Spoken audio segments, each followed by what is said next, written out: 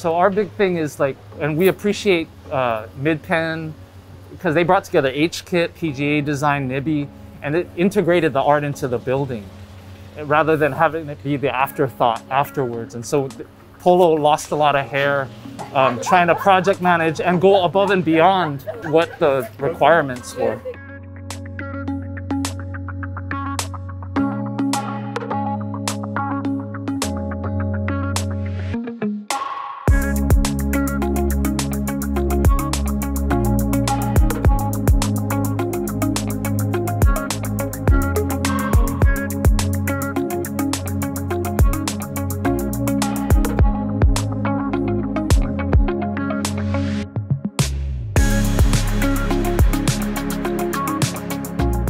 We were approached by MidPen because Civic Design Studio works with a lot of the big OUSD high schools and now Laney College, UC Berkeley. And we have a wide range of community partners that we do in our projects. We were invited by MidPen to try and figure out how to do that in a new development in a very integrated way. We really felt like MidPen was approaching it not as an afterthought, but art as an active process of engaging the community. We feel so fortunate to work with Tommy Wong and Civic Design Studio on the art here at Paseo and Vista Estero. To have vibrant art in our affordable housing developments, which is something we always strive to do, is a really essential part of communicating respect and pride and liveliness and engagement with our resident community. When we're designing these buildings, we're not just thinking about a home, but we're trying to think about how to build community. And so when you have engaging art in the public spaces in the building, it helps draw people together. Maybe it's a conversation piece. When you have high quality art like this, I think it sends a message of respect and pride around the community that you live in. And then what's so special about their approach is the depth of the engagement, right? So you can see these sort of lively themes that the kids in the high school and others are bringing to it, but then they're working with professional artists. And so you get these creative, youthful ideas and expressions, but then interacted with really high quality production and artistic methods. And so it's really incredible. We worked with dozens of students to produce this, and then hundreds this year got to get exposure to it on Zoom and all kinds of things. And so across the 5 OUSD schools, the teachers integrate this into their curriculum. How Asian cultures came to America? Yeah, well, that's the Ohlone canoe. This is a Vietnamese fishing boat, and then that's the Chinese junk boat. So we just wanted to honor and connect the flats to here and make sure that folks in the flats feel like they're part of this community and then feel like that beautiful pier over there is part of their neighborhood as well. Part of this kinetic sculpture is when the wind blows, the whole thing moves. And so through the CTE pathways of engineering, architecture, art, and design, we think we have the beginnings of what we're calling new creative industry in Oakland. And it's centered around the young folks learning these 2D and 3D softwares to activate these things. Students did this artwork? They worked with the architecture teacher, Fong Hong, who himself is an artist. And so you'll see 45 plus pieces of artwork throughout every lobby in both buildings. What you can see, over 50 pieces of artwork on the insides, 2 kinetic art pieces and 2 floor designs on the exteriors. That's the result of what happens from top to bottom when community is involved. So as much as possible, if community input, community say happens in these developments, you get to see what the community can bring.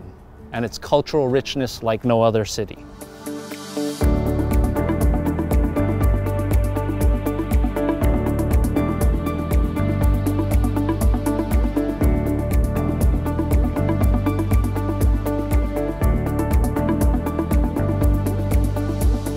So I actually know Tommy personally from a childcare collective that we were both part of.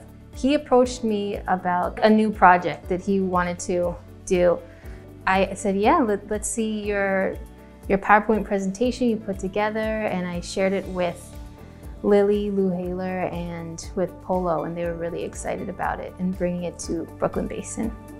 We started actually a couple months before the pandemic hit, and we were working in schools, and it was fairly easy because everyone was together and they could do these large size pieces of artwork. Came apart and we had to figure out how to make it work and still achieve the number of art pieces that we wanted at the scale we wanted. And so my van became a transportation truck for the summer.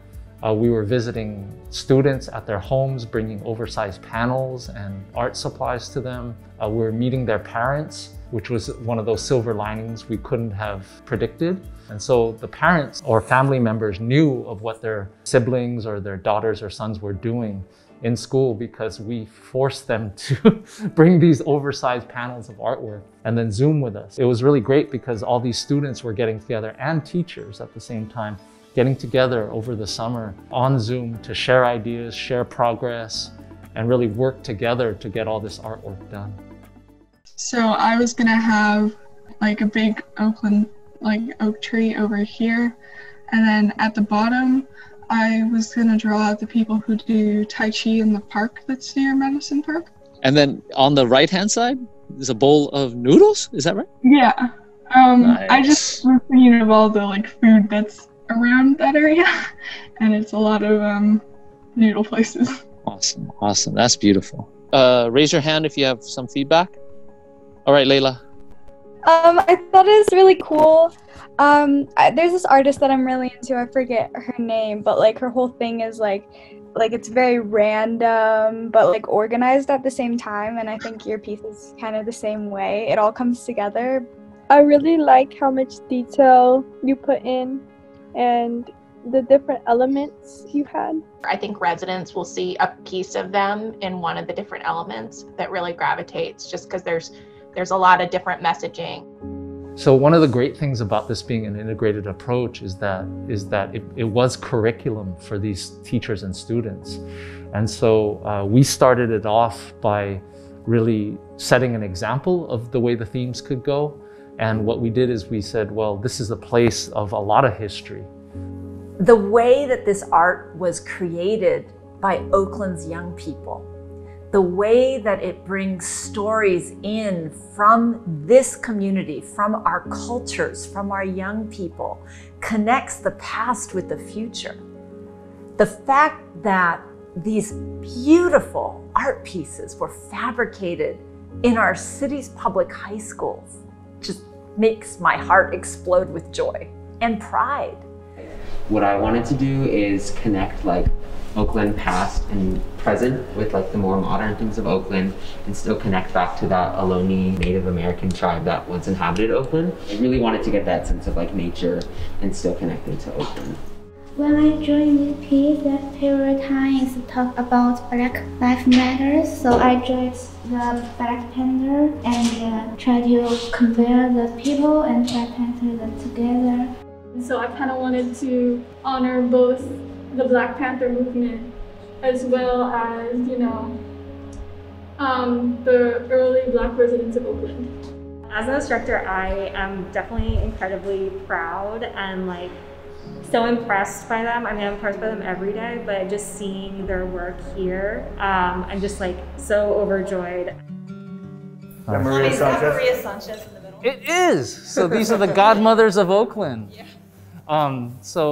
This was done by Oakland High, and this was done by Castlemont and Laney over here. So the curriculum was about Oakland sheroes. So who are some heroes from every neighborhood or every culture? And so they picked Miss Tarika, Maria Sanchez, and Kathy Jin. So it started off with taking portraits of these three women, and we brought them into our studio, and we created lighting schemes for how we were going to light them and stuff like that.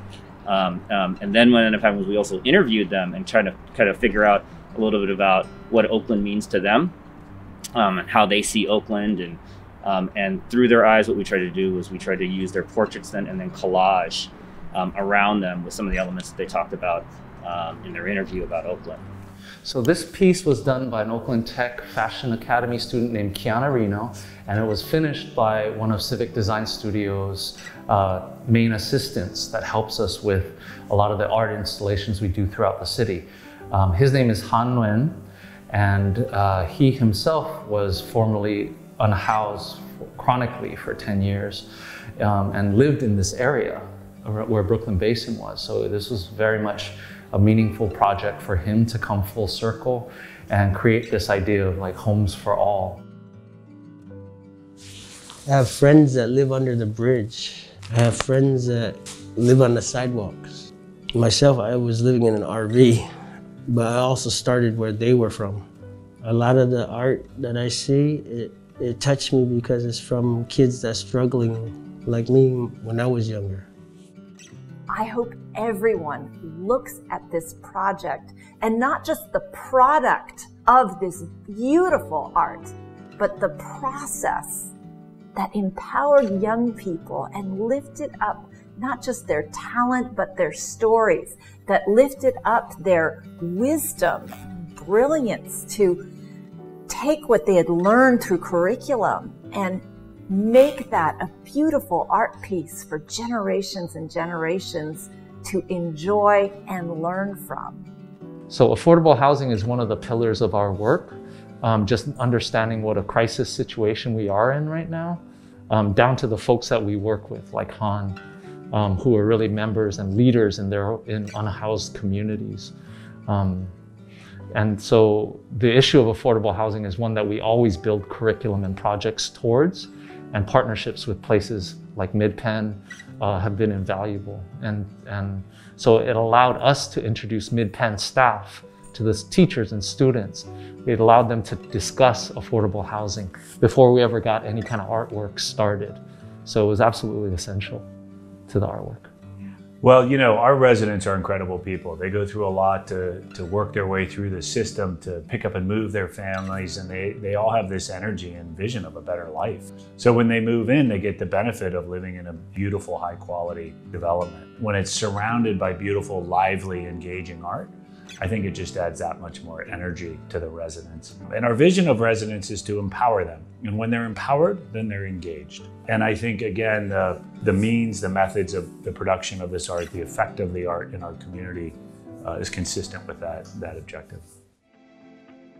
Hello everyone, my name is Tommy Wong with Civic Design Studio. Civic Design Studio works with Oakland Unified School District, Peralta School System, universities, and a cross-sector range of partners to really address and support the efforts in Oakland that need it the most. We wanted to thank the Oak to Ninth Coalition as this unfolded. Nikki as well has been a big part of that. We wanted to thank APEN, IBASI, OCO, Oakland Housing Authority, Patricia, the mayor. We also really want to thank MidPen Housing for going above and beyond in the project to work with us and be patient with us through the pandemic. It's partnerships with HKIT, PGA Design, NIBI Construction. We really made integrated art that we hope elevates the idea of community art in Oakland. At MidPen, any community that we develop, we want to have beautiful art. This collaboration with Tommy and his team allows us to go much deeper than that.